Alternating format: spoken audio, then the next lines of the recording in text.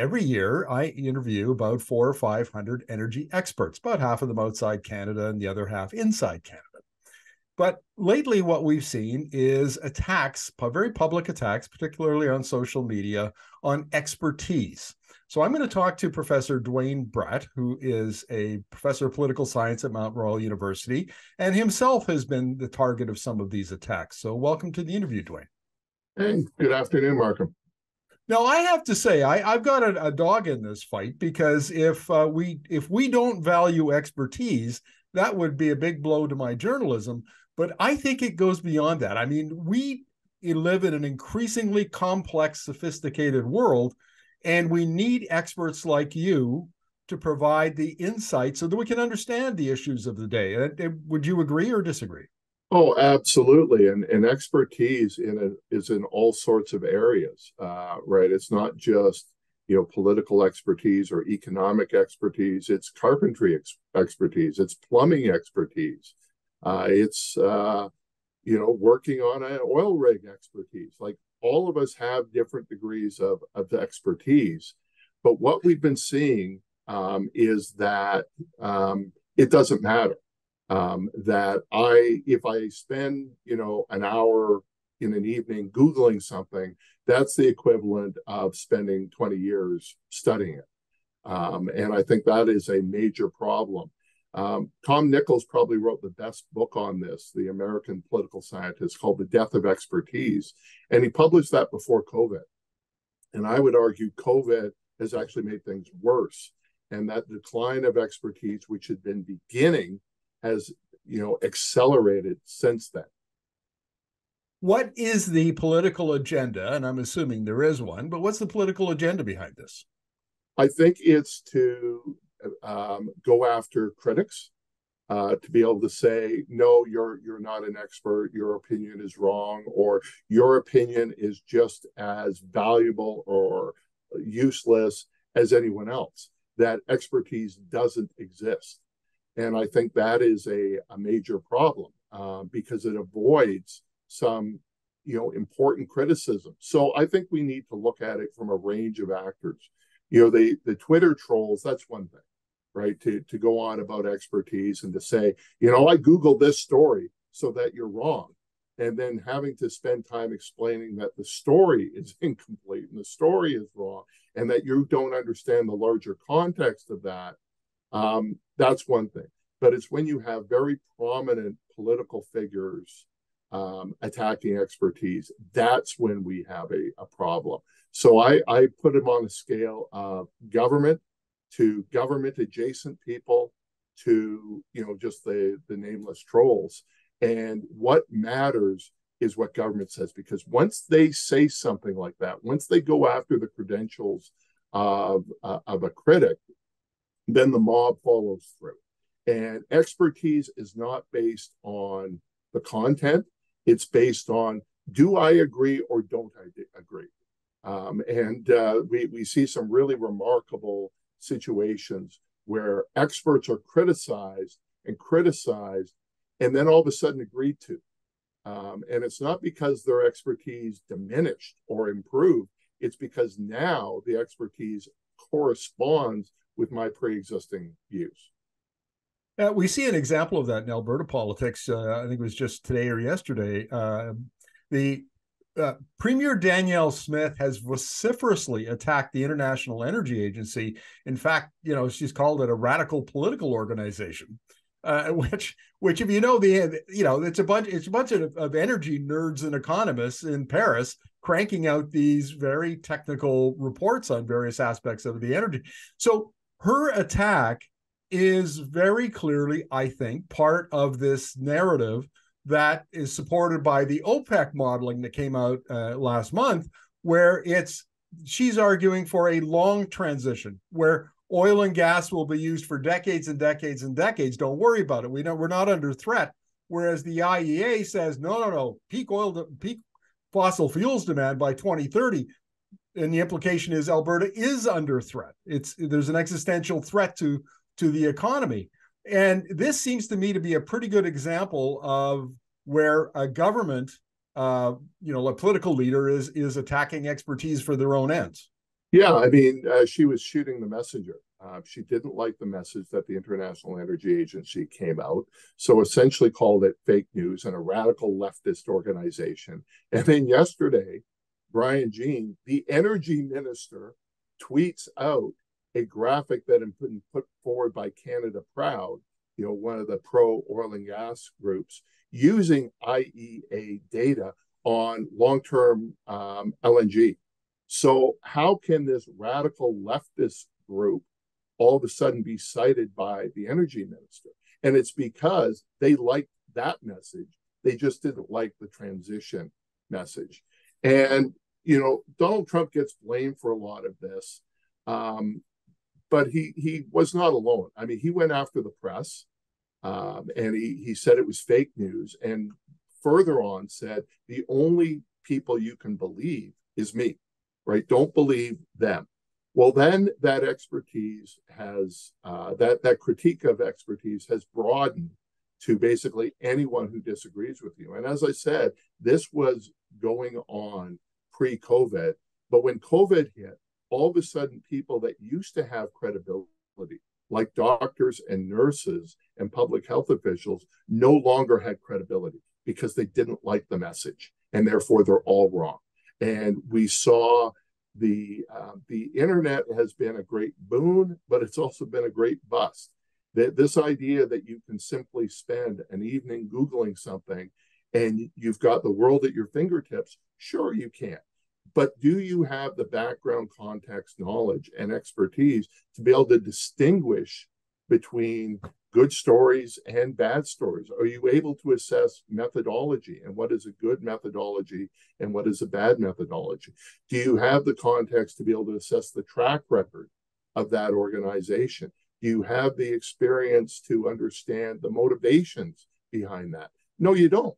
So you just think that, well, because I have been able to do this, that I've become an expert on COVID, then I become an expert on energy transition, then I become an expert on Middle Eastern politics, all within the span of a week.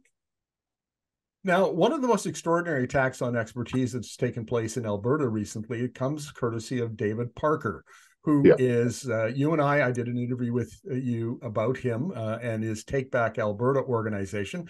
They recently at the United Conservative Party AGM took over basically 100% control of the board of that organization. And he has been on Twitter basically saying, we don't recognize your education. We don't recognize your expertise. You're nothing. And I don't think I've ever seen it stated that baldly. What's going on there? Well, and he goes further than that, right? So he'll attack political scientists for not having skin in the game and for not having done the work that he did. Fair enough. We get that all the time. But then he attacks other political staffers because they know nothing about politics. And he attacks elected politicians because they know nothing about politics. That the only person who knows anything about politics or about health or about gender identity is coincidentally David Parker. So his view, and he's had some success, he's had a lot of recent wins, but his belief is that he is now an expert on everything, and all contrary expertise is wrong, is incorrect. And he's also relying, and I think you've delved into this with some of your reporting, with people who work in a sector or work in an industry in a very narrow spot, and then believe that they have an understanding of the entire sector. And I think that's what he's saying is, I went to school, therefore I know what is going on in elementary schools today. Or I went to university once, so I now understand what goes on in every classroom. Or I've gone to the emergency ward, so I have a degree of expertise in the healthcare system. All of those statements have an element, a slim element of truth to them. You've all experienced something. I played hockey growing up. I could not coach the Edmonton Oilers. Like, let's be clear, there are degrees of expertise. I know how to skate, but I'm not a Connor McDavid, right? And so I think that's part of it. And you see this in so many different fields where people make observations based on a sliver of knowledge and then extrapolate that. Now, there's another attack on expertise that comes from experts. And we see that, I think they call it the expert fallacy, where you have expertise in one area, therefore you think you have expertise in many areas. In my field, in energy reporting, I have to say engineers are the ones I get it mostly from, and very often, but you also saw it, that was a big issue in COVID-19. We saw people who didn't have expertise in masks or in vaccines or in public health, but they were doctors, or maybe they were professors. And they're how big a problem has that become? It is. And I wrote just a little bit on this. I wrote a piece for The Line, a rebuttal to a Jen Gerson column where she lambasted academics over the Hamas attacks in Israel. And I said, you need to separate actual knowledge versus just being a professor. So if you're an English literature professor, what is your knowledge of Palestinian, Gaza, Hamas, Israeli relations? You have to rely on expertise. Or they were conflating student groups with actual faculty members or administration. You see that under COVID clearly, where you might be an emergency room doctor now talking about public health. And that gives you a level of credibility. We see that over climate change, where they'll find the climate change denier who actually is an earth scientist. And you see that with business people all the time. I've made a lot of money. Therefore, I understand politics and I understand social relations. And so just because you're an expert in one area does not make you an expert in all areas. But that's often comes about. And we don't distinguish, between that. Right. Last question. What might the consequences be for our administration, how we run governments, how we conduct politics, if this trend were to accelerate any further? Well, what you'd be seeing is the politicization of expertise, not dispassionate knowledge and studies, but only accepting those that go with your core beliefs or go with your worldviews. That you're siphoning yourself off from a larger piece of knowledge and only looking at those that already agree with you. And we've seen some of that already.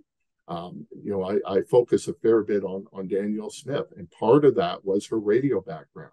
She would seek out contrarian views. So if there were 100 economists saying one thing and 2 saying something else, she would find the 2. If there were 100 climate scientists saying one thing and 3 saying something else, she'd try to find the 3. If there were public health officials, she would find the minority. And that makes for really good radio, right? Because you're bringing contrarian arguments, you're bringing in something that goes against the grain. That's not how you want to govern a province, is by relying on the outside the mainstream expertise, I think is very problematic. Well, quick follow-up. It seems to me that this attack on expertise and using it for political purposes is part of today's radical populism, as you've called it. Oh, absolutely. I mean, the origins of populism and populism today is an us versus them. It's about the pure people versus the elites. Now, typically, old left-wing populism, the elites were bankers, right? The elites were big business people.